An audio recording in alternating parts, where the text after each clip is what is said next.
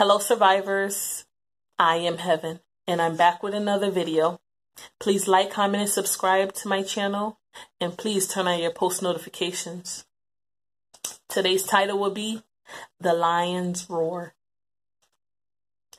That's my boy, no matter what, he always made me smile. Man, he was 16 years old and you gotta get a job. So he got that job at McDonald's. He got that job at McDonald's. So you already know he was coming back with some good old snacks, some good old food. Every time we already knew. Every day we already knew that what time he got off.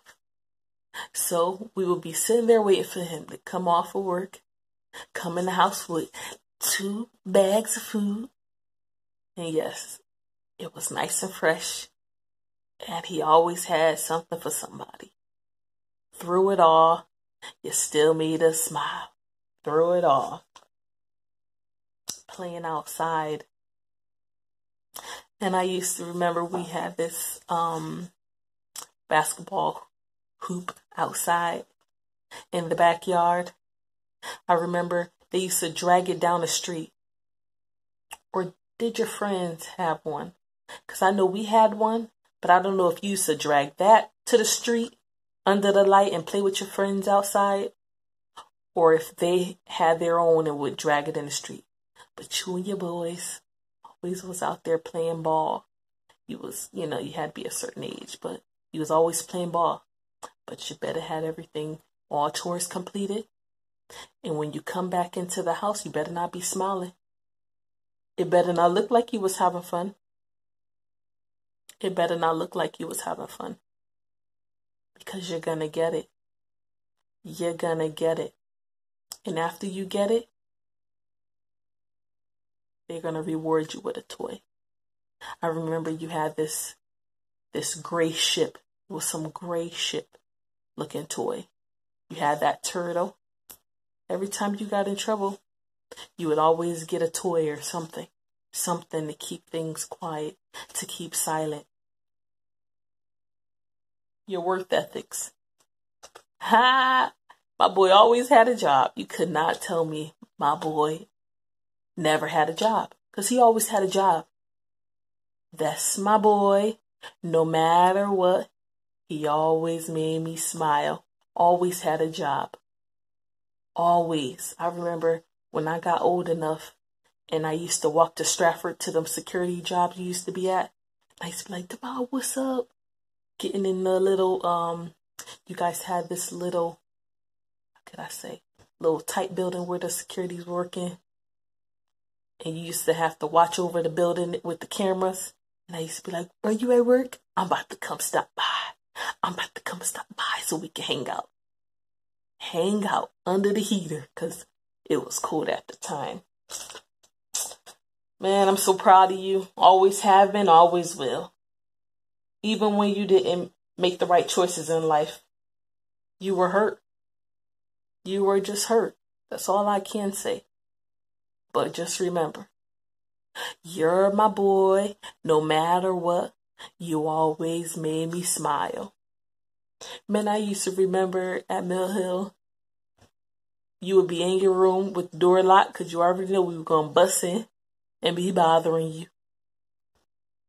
You was the only boy at the time, so we was always going to be bothering you. I was sitting on the dresser in the hallway, and anytime you would come out your room, I'd be like, boo! You'll be like, oh my gosh, y'all always bothering me. Or anytime you out, you downstairs getting a drink or something, and you come back upstairs and I'm either hiding under the bed, in the closet, behind the door, you was always just like, it's you again. It's you again. But you're my boy. No matter what, you always made me smile. And I remember one night, it was a school night too. There was a dirty spoon in the sink. Oh, the kids wants to be asleep. I don't care if it's a school night. Where is my belt?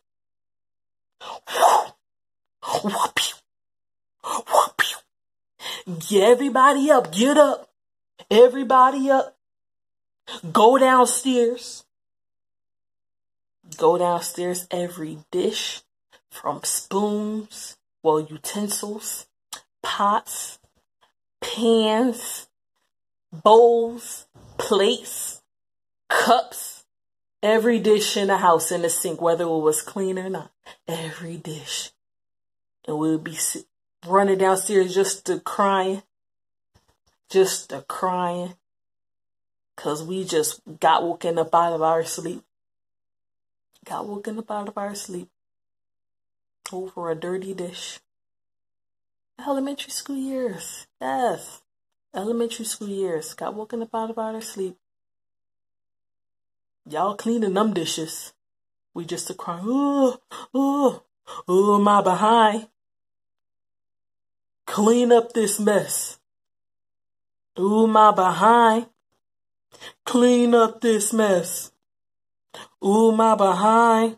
With the mind, it's like, it's crazy because once he got a little older and once he'll get popped, no matter how hard, he'll try not to cry.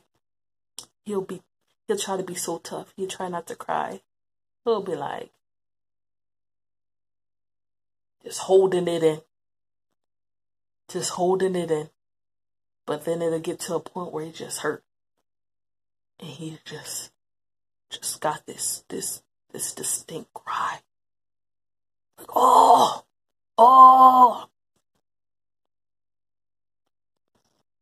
And it would eat me up. But you're going to get a toy.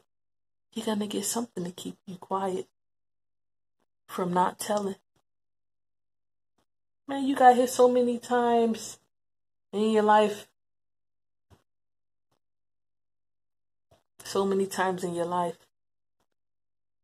I'm sure at a certain point you were just like, just go ahead, just hit me. Because most times it's not for a reason. You want to be smiley, you want to walk past and not say hi every second. You don't want to acknowledge. Man, I just want to grab something to drink. I just gotta run to the car and get something. Oh, you wanna talk back? And here we go again.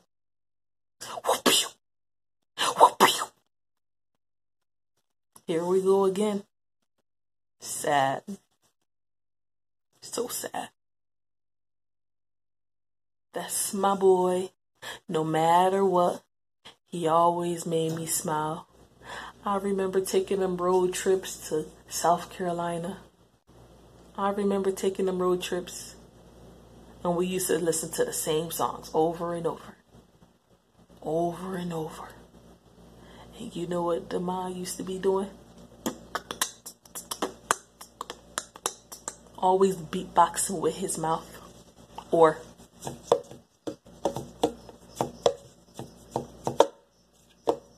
tapping with his hands. I'd be like, here go Demar. That was my boy. Because that's my boy. No matter what, he always made me smile. Through it all, you still check on me. You still see if I'm alright. You still bug me. But for real, you're my boy. You hung in there.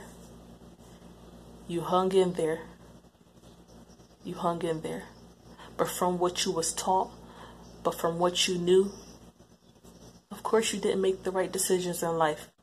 You did exactly what you saw. Another way the Bible prohibits child abuse is in its forbidding of psychological and emotional abuse. Ephesians 6:4 warns fathers not to exasperate or provoke their child, but bring them up in the training and instruction of the Lord. Harsh, unloving verbal discipline, emotional manipulation, or volatile environments alienate children's minds from their parents and render their instruction and correction useless. Parents can provoke and exasperate their children by placing unreasonable requirements on them, belittling them, or constantly finding fault, thereby producing wounds that can be as bad as or worse than any physical beating can inflict. Colossians 3:21 tells us not to embitter our children so they will not become discouraged. Don't become discouraged, though. You're better than that. You're beautiful. You're smart. You will be somebody in life. Don't let nobody tell you otherwise. Child abuse is real. You'll never know who it happens to. It just come out so late because you're just scared. You're just scared. Please comment, like, and subscribe to my channel. And I'll be back with another video. I am Heaven.